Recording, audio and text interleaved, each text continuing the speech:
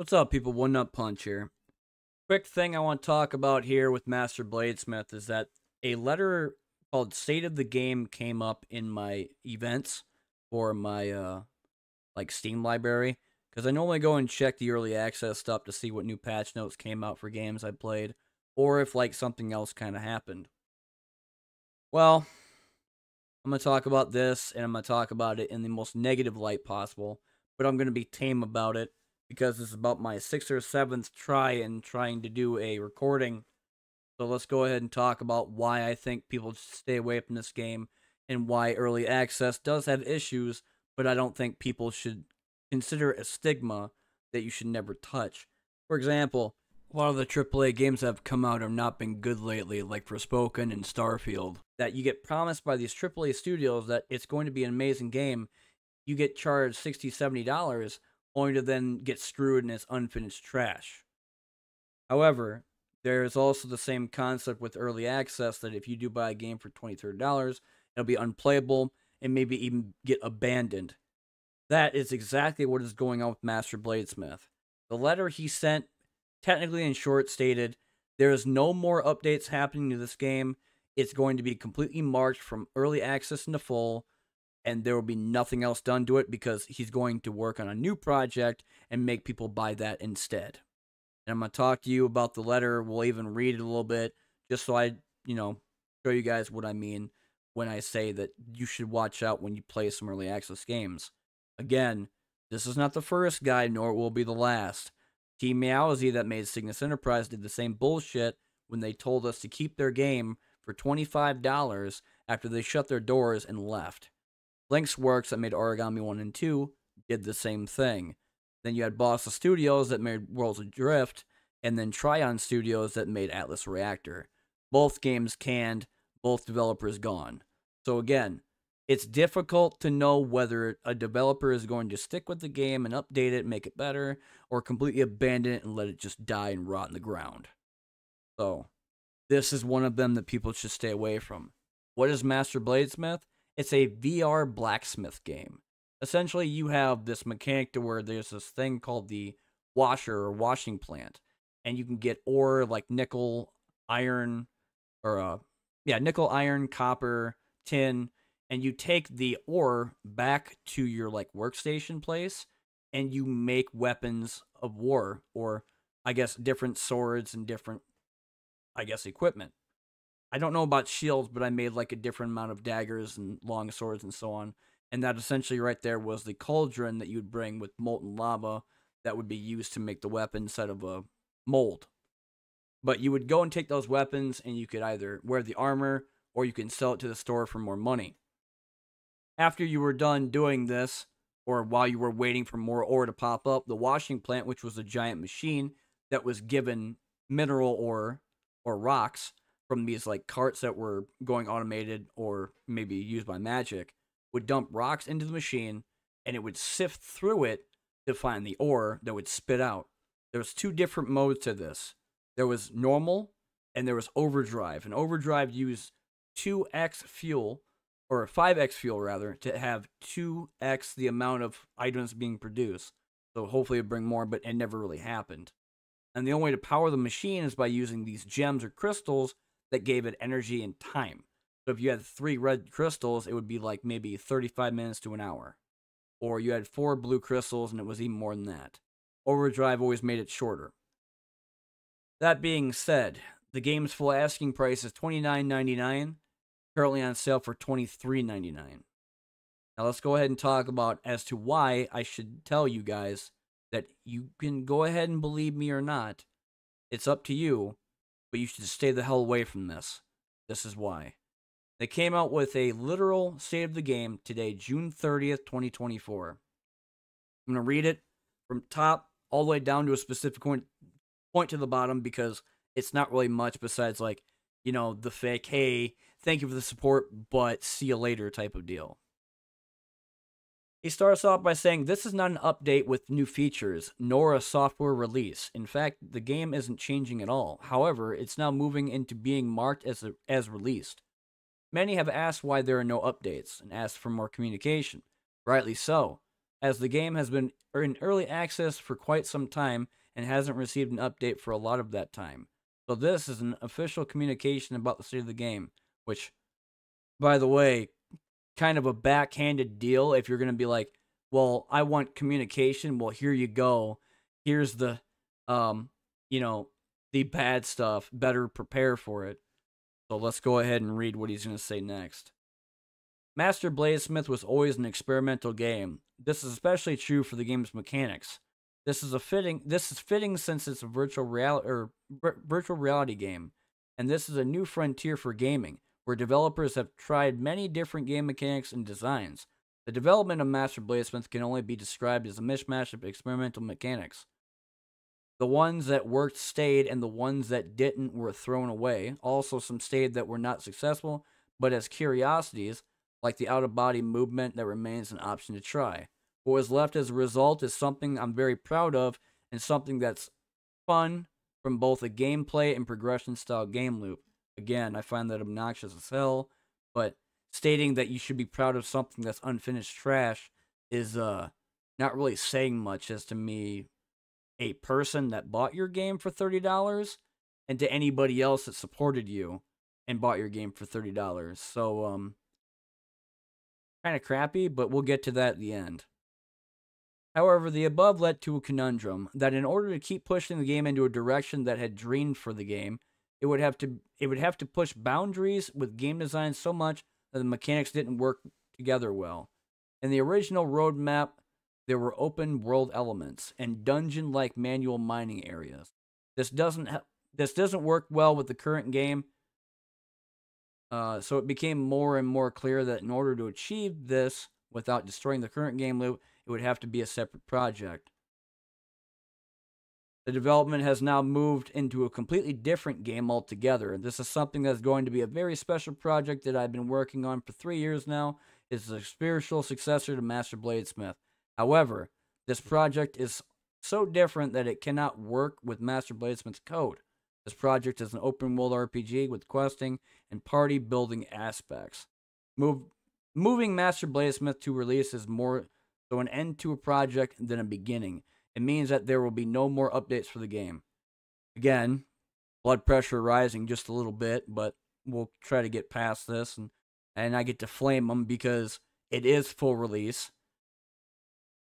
I realize that Master Bladesmith is still roughed around the edges and have some regrets about this. I was skeptical of whether releasing was the right move for the game, since this didn't fit from my personal definition of finished. No shit. However, the community expects that a game marked as early access means that more updates are coming. So now that I've decided there will be none, the right thing to do is mark the game as finished. Which, by the way, imagine marking a game and then charging people $30 and stating during early access you're going to give them a roadmap of new things that never happened, only to then completely abandon it later. What a smooth mood, dude. Congratulations on that one. I am, however, also intensely proud of what has been achieved here with this project. Credit also goes to all those that helped with the game and its development. Word about the players, there are many skilled warriors out there that bought their way all the way to level 1000. This requires both patience and crafting prowess, but also great skill with hand-eye coordination on the higher levels. And this is something I haven't been able to achieve myself, nor any of the dev team. But many players have, and provided proof. I'm glad that many have had such a great time with the game. Special thanks to the moderators and all those provided useful feedback and help with beta testing and updates. Much love to the community. Dislike, dislike, dislike, dislike, dislike. So, essentially, he is like putting out this game, telling you to continuously support him because he needs your money. And the feedback he's talking about is whatever his ego is driving him to do. This game, if you're proud of what you have done, you should be worried about what other people are going to say and think about you for the next couple of years. Because first of all, this is essentially a cash grab.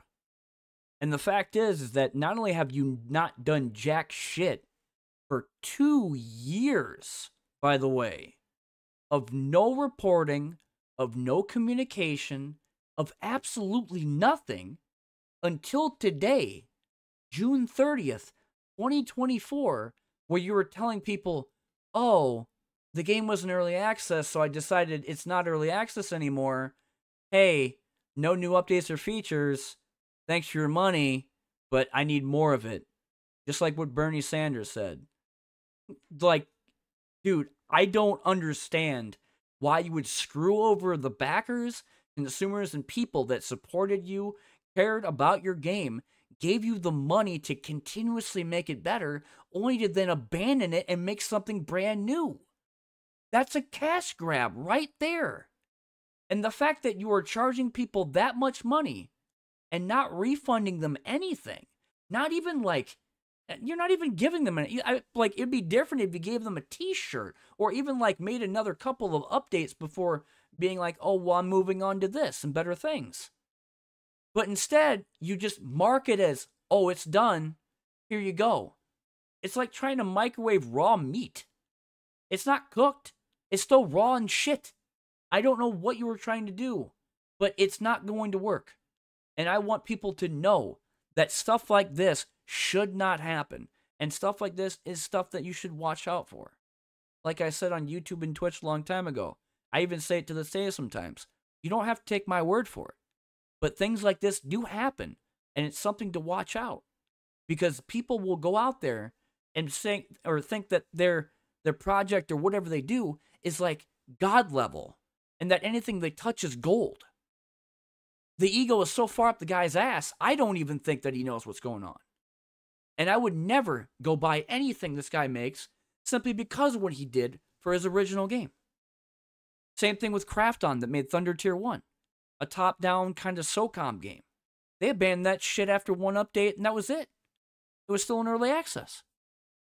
So I cannot agree with anything that you say, nor should I ever let anybody that's part of my community, if I have one, I don't think I do, or people that I know, friends of mine that I met in other games, buy your shit simply because it looks interesting. Because I don't want them to. I do not want them to waste even money buying your game on a sale. Because of how screwed that letter was. Truly. The best course of action is to mark it out of early access, put it in front of people and be like, it's done. Here, come and get it. It's still dripping blood. And it's not even finished. So I cannot tell you that it is worth going off and buying, especially when they do this shit. And it's obvious. So again, I do apologize for being a little bit passionate about this, but again, on my channel, on YouTube, I have talked about a lot of good games in the past. I mean, even underrated games. And I do talk about them in a good light because I've had good experiences with it. You know, I even talked about this a long time ago when I did a little bit of a video for it. I might have removed it because after finding out that he wasn't doing shit for 2 years and that nothing was happening, that now you should just support him anyway because he's back doing something new? No, absolutely not. Do something with your old project or refund all the people that gave you for your beta/experimental rough draft. Because if that's the case, then Steam should come after you for that shit. But anyway, I wanted to get that off my chest because this is something that came up just today, and that if you were thinking about getting this for VR, you want something different, stay away from it. But it's up to you if you want to get it or not. I bought it for $30 long ago, and, you know, I thought it was decent for, 13 hours of play? Being able to craft weapons and stuff and look at them. But after that, it was just so boring, there was nothing to do. And you're going to be waiting forever in the time chamber to get ores. That being said, I've been One Nut Punch, and this has been a video/rant. This might be the actual upcoming of my original show I did a long time ago called Raining Rants, which I would go on and I would just flame the living hell out of stuff and stupid decisions that people made in gaming, whether it be early access or not. So I'd let people know that if you're going to get this or you're going to try it out or whatever, it's up to you. That's the risk you take. Otherwise, I highly recommend people staying away from this trash. And anytime he talks about something new or takes his name or studio and changes the name, I do not recommend going near it. Again, There have been other studios that did the same bullshit. One in particular that did Twisted Path to Renown did This Land Is My Land and Naval Action. Both games, nothing happened. Both games probably abandoned. And they made other games that no one's ever even heard of that nothing happens with. Like, that's something with Gettysburg and Ultimate General. Like, just watch out when you play games like these. Because you don't know whether or not the developer is going to screw you over or make incredible updates like they did for Inkbound, Dead Cells a long time ago, Darkest Dungeon 2, and then new stuff for Quasimorph and Convergence. But it's up to you guys what you think. I'm just letting you know what's going on and that I did get a letter from this stating, hey, not sorry, but continue to give me money. And that's just bullshit. But anyway, I've been One Nut Punch. I'll see you later in the next one.